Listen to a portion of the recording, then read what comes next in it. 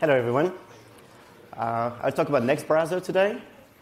So I'm part of Atlas Engineer. We've been working on this browser for the last 2 years, something. And we try to look at the world of browsers a bit differently. So we've been a little bit frustrated with the popular browsers like Firefox and Chrome, or the more geeky browsers that allow us to be tinkering with the configuration and all. So personally, when I use Firefox or Chrome, what frustrates me a little bit is that I feel a bit imprisoned. I feel like I cannot do much configure. It's a little bit like this black box, or more or less. You could argue that, okay, there are extensions, but those extensions really are limited. They don't really, you can't access the internals of the browser. They can't really communicate so much between each other, and they can't really communicate with your system. So if you want to interact with Git or your text editor, you can't really do that very well. It's not easy. So there's that, and then other smaller browsers been tailoring to the more geeky crowds, and those are usually keyboard-focused, minimalist. You can configure them with in Python or different languages. And those browsers, well, there are so many of them, actually. There are legions. And I've been wondering, why actually do they come and go so fast? And I think the problem here is a lack of abstraction with regard to the renderer. And really, I think what a web browser truly is, it's a user interface. It's a user experience that allows us to interact with the web, with the content, but it's not, it shouldn't really be stuck to the web renderer itself. So we don't really, it matters, of course, but maybe it's not all that matters for a browser. So that's what we've been trying to do with Next browser. So the key design decisions that we've taken here is, one, to decouple the browser from the web renderer. That means that we support WebKit and WebEngine, which is more or less blank Chrome. And on the other hand, we also try hard to make it extremely configurable, because I'm a geek and I like to configure my browser to the very core, and I like to make it to have full control over my browser. So how do we do that? How do we have a fully customizable program where we don't only expose an API to the user, we give the program, the whole program, to the user so that they can do whatever they want with it. And I think for that we need the right programming language. That means a language that's fully introspectable, that's fully, that can be fully molded around. And I think a maybe the right language here is a language from the Lisp family, because those languages are extremely powerful in that sense, so very introspectable. So we chose Common Lisp here, and well, that's enough with the details. Now I'm just going to show you some demos, and well, you will see for yourself. So this is a no, it doesn't matter. I will explain later. So if I can start a browser, okay, here, there I go. So first of all, it's really barren, but what I want to show is this area here, which is a little bit similar to, and oops. Dang, what? Okay, sorry about that. Okay, sorry. So first thing is that by default, we don't show tabs, but instead we use an approach that's used by Emacs in particular. We list all the tabs, or that we call buffers, and what's cool about that is that we can search them. So if I write wiki and geeks, I can fuzzy search my tab and go directly to the GNU Geeks Wikipedia page.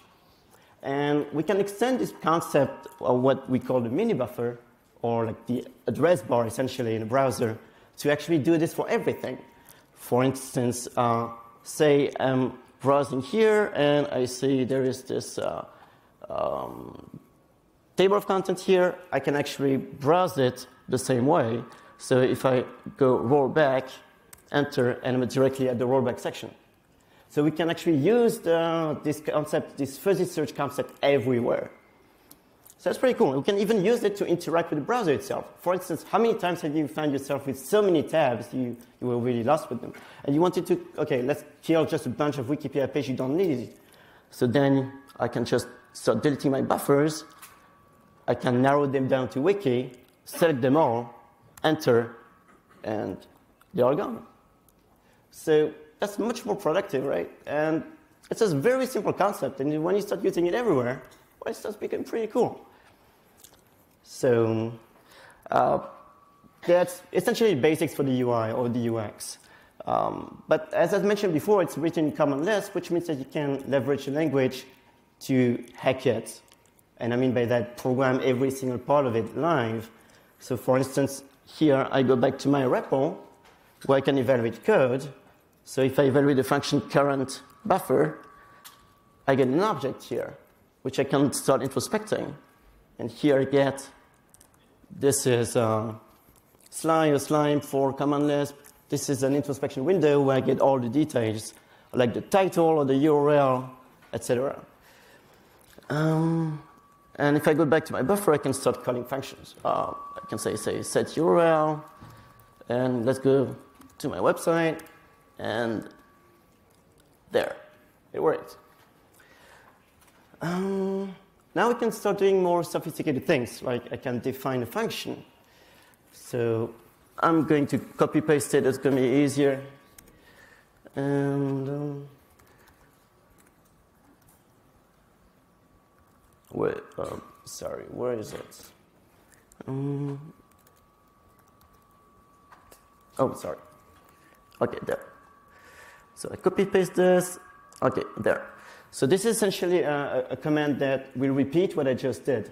I want to delete all wiki buffers. Say I keep doing this all over again, all the time.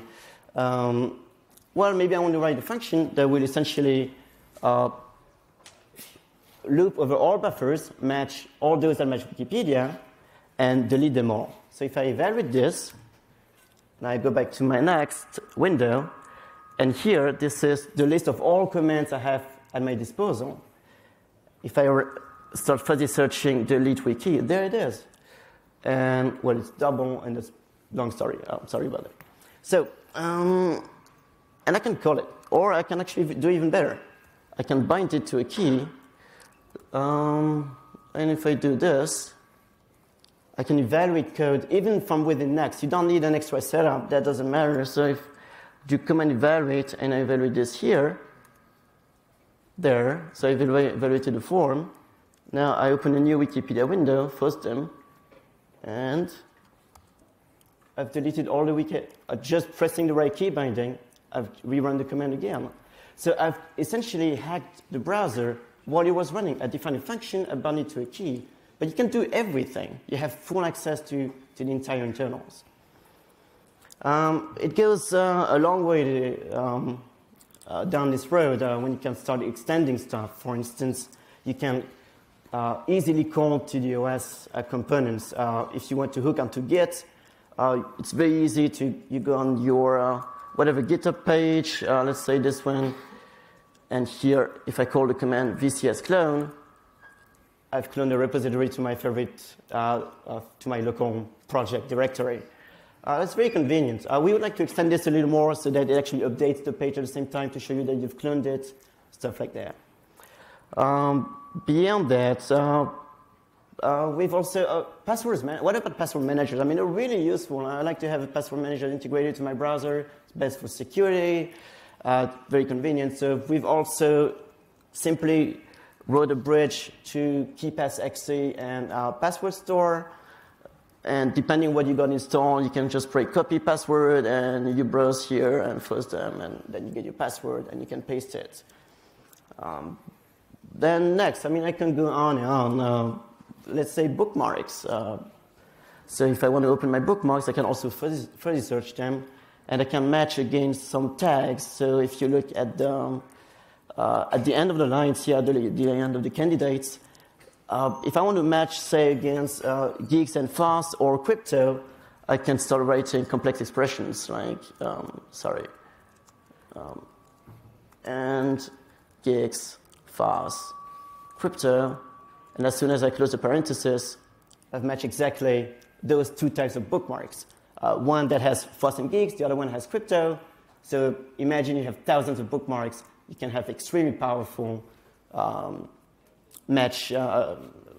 matching from within a browser. What else? So what about, let's go to Tor. And if I go here, I'll start browsing. So I go to the anonymity network, and I want to go on the main page. Okay, so I go there, I start browsing, and go to documentation. Then I realize, all right, I want to go back to the Wikipedia page. So I go back to the history and go back to Tor.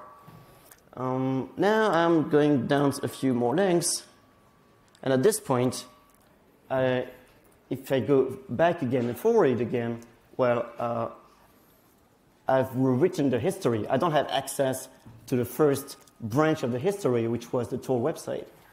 But here we're a bit smarter. We try to store everything. We try to store the whole tree of history, so we can essentially go, history, tree, and there.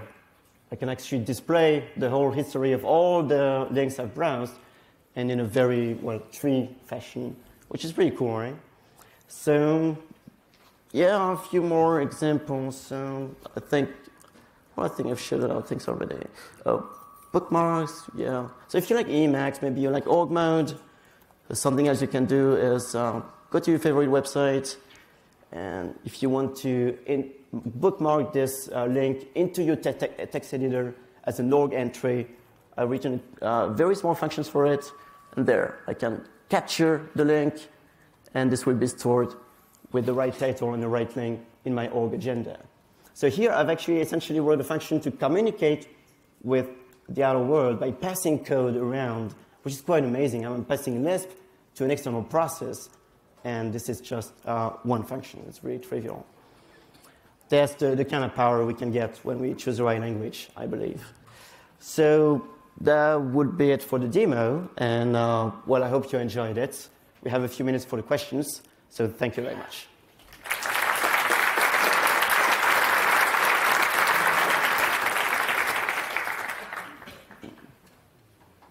Yes.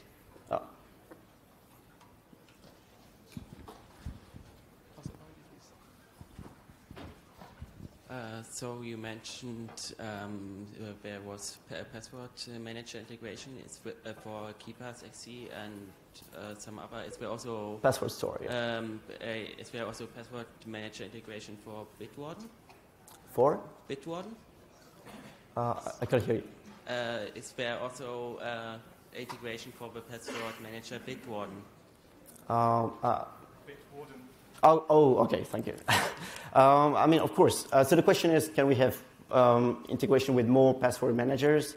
And of course, really, that's the whole point. Is that it's really easy to integrate with all sorts of external processes. And when it comes to the password manager, we wrote this virtual interface, and you can essentially connect to it, and then you get everything for free. Yeah. Can the language be used to control the page itself, like automation similar to what Selenium would do? Like Selenium. So automating within the page, find the second link, click on that, and then fill in the text box, and then click the submit button. Can you do that kind of thing within the language? So really you can leverage the web renderer to send any sort of JavaScript that you want. And what's also pretty neat is that with a language like Lisp, you can have, maybe you've heard of ClojureScript. Common Lisp has the equivalent called ParentScript, so it compiles Lisp on the fly to JavaScript and sends it to the browser. So you can start compiling everything in Lisp, but actually interact with the web page. Yeah. Hi, thank you for the talk. Is there a way to exchange extensions, because they're quite a security risk since they have access to a file system, don't they? Yeah. So I'm sure you've thought about it, but how do you exchange extensions and make sure that they're secure? You mean, so the question is, so last question. The question is how do we make sure that extensions can be exchanged and are secure? So you mean third-party extensions? Yeah. So the answer is very simple for now. We don't have third-party extensions. But in the future, of course, we want something very robust here. I mean, I personally work with Geeks Package Manager, which provides a lot of security here. So that could be, we could leverage this package manager to distribute the extensions. That gives us a lot of guarantees. Yeah. Thank you very much.